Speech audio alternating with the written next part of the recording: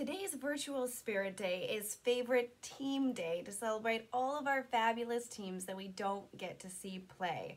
So my team today is the Vikings. Put on your favorite jersey, snap a photo of yourself, maybe choose something that you really wish you could be watching right now but aren't watching, and upload that into our Spirit Day folder so we can all enjoy them. Today we are reading chapter 9 of Shiloh, and if you remember, Marty was having a grand old time with his friend Shiloh. The breeze is blowing cool air in from the west, and I figure I'm about as happy right then as you can get in your whole life. And then I hear someone say, "Marty?" And I look up, and there's Ma. Chapter 9. I can't move. It seems as if the sky's swirling around me, tree branches going every which way. Ma's face even looks different from down on the ground. Shiloh, of course, goes right over, wagging his tail, but all the steam's gone out of me. "How long have you had this dog up here?" she asks, not a trace of a smile on her face. I sit up real slow and swallow. "About a week, I guess." "You'd had Judd's dog up here a week? And you told him you didn't know where it was?" "I didn't say I didn't know. He asked had I seen him, and I said I hadn't seen him in our yard. That much was true." Ma comes around the trunk of the pine tree and unfastens the wire that holds the fencing closed and lets herself in. She crouches in the soft pine needles, and Shiloh starts leaping up on her with his front paws licking her face. I can't tell at first how she feels about him, the way she leans back away from his dripping tongue. Then I see her hand reach out with its short, smooth fingers and stroke him. "So we've got ourselves a secret," she says at last, and when I hear her say "we," I feel some better. Not a lot, but some. "How come you following me up here tonight?" I want to know. Now I can tell for sure her eyes are smiling, but her lips are still set. "Well, I had my suspicions before, but it was the squash that did it." "The squash?" "Marty, I never knew you to eat more'n a couple bites of squash in your life, and when you put away a spoonful of that to eat later, I knew for sure it wasn't you doing the eating. And then the way you've been sneaking off every night." She stops stroking Shiloh and turns on me. "I wish you'd told me." "I figured you'd make me give him back." "This dog doesn't belong to you." "Mine more'n Judd's," I say hotly. "He paid money for him, but I'm the one who loves him." "That doesn't make him yours. Not in the eyes of the law, it doesn't." "Well, what kind of law is it, Ma, that lets a man mistreat his dog?" Ma just sighs then and starts stroking Shiloh's head. Shiloh wiggles a few inches closer to her on his belly, rests his nose against her thigh, tail going wick whack, wick whack, wick whack. Finally, Ma says, "Your dad don't know about him?" I shake my head. More silence. And then she says, "I never kept a secret from your dad in 14 years we've been married." "You ain't gonna tell him?" "Marty, I've got to. He ever finds out about this dog and knows I knew but didn't tell him, how could he ever trust me? If I keep this one secret from him, he'll think maybe there are more." "He'll make me give it back to Judd, Ma." I could hear my voice shaking now. "I know he will." "What else can we do?" I can feel hot tears in my eyes now and try and keep them from spilling out. I turn my head till they go away. "Judd Travers ever come here to get his dog, he'll have to fight me to get it." "Marty." "Listen, Ma, just for one night, promise you won't tell Dad so I can figure out something." Can tell she's thinking on it. "You aren't fixing to run off with this dog, are ya? Marty, don't ever run away from a problem." I don't answer because that very thing crossed my mind. I can't promise not to tell your dad tonight if you can't promise not to tell your dad tonight if you can't promise not to run off." "I won't run off," I say. "Then I won't tell him tonight.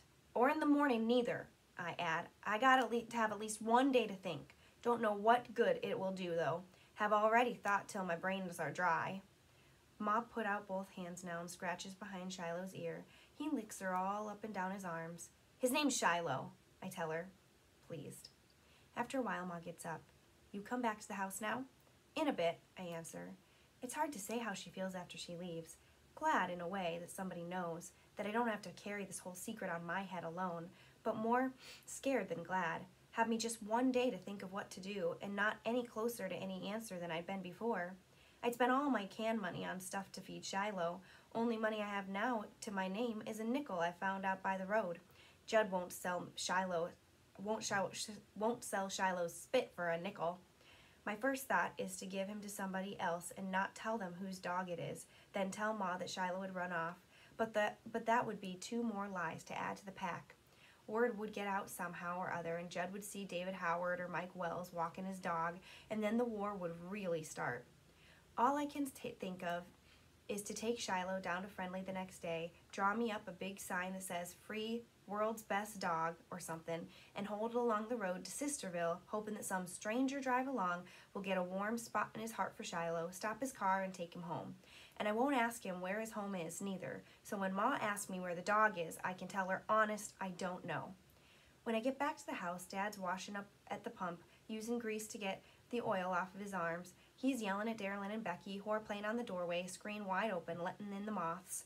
I go inside, and Ma's putting the dishes away in the kitchen, lifting them out of the draining rack and scanning them and stacking the plates on the shelf.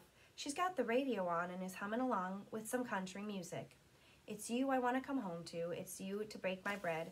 It's you to light my fire. It's you to share my bed. She sort of blushes when she sees me there by the refrigerator, listening to her sing. I know I'm not going to sleep much that night. I sit on the couch staring at the TV, but not really watching, while Ma gives Becky her bath. Then I wait till Darylyn is out of the bathroom to go so I can take my own bath. Don't know if I soaped up or not. Don't even know if I washed my feet. I go back in the living room, and Ma has my bed made up there on the sofa. The house gets dark, the door closed, and then just the night sounds come from outside. No, there's a piece of cardboard somewhere out in the shed I can print on. There won't be any trouble getting Shiloh to Friendly either. I'll put that rope on his collar, and he'll follow me along good as anything. We won't take the main road, though, in case Judd's out in his truck. Take every back road I can find. Then I'll plant myself on the road to Sisterville, hold that sign, Shiloh waiting beside me, wondering what it is we're going to do next. What am I fixing to do anyway? Give him to the first car that stops? Don't even know the person driving? Might even be I'll give Shiloh to somebody who will treat him worse than Judd Travers. Now that Shiloh's come to trust me, here I am, getting ready to send him off again. I feel like there's a tank truck sitting on my chest, and I can hardly breathe. Got one day to decide what to do with Shiloh, and nothing I think of seems right. I hear Shiloh making a noise up on the far hill in his pen. Not now, Shiloh, I whisper. You been good all this time. Don't start now. Can it be he knows what I'm fixing to do? Then I hear a yelp, a loud yelp, then a snarl and a growl, and suddenly the air is filled with yelps, and it's the worst kind of noise you can think of, a dog being hurt. I leap out of bed, thrust my feet into my sneakers, and with the shoelaces flying, I'm racing through the kitchen toward the back door. The light goes on. I can hear Dad's voice saying, "Get a flashlight." But I'm already out the back porch, then running up the hill. There are footsteps behind me. Dad's gaining on me. Can hear Shiloh howl like he's been torn in two, and my breath comes shorter and shorter trying to get there in time.